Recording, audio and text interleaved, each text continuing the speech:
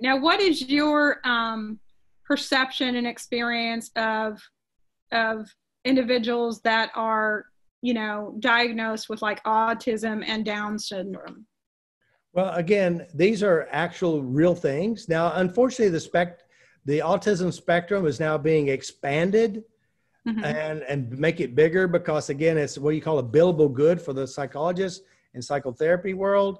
Now, there are some children who definitely are autistic, and that's a mechanical, and Down syndrome is a real thing. But will this help those individuals? The answer is big fat yes, because it teaches emotional intelligence. Emotions and stresses affect everyone. Right. And improving the quality of one's life and letting go of the stressors, your life improves. It doesn't mean your brown eyes will turn blue and your blue eyes will turn brown. It's just that you'll be happier. You won't take things so personal. Again, it's about survival. Right. And so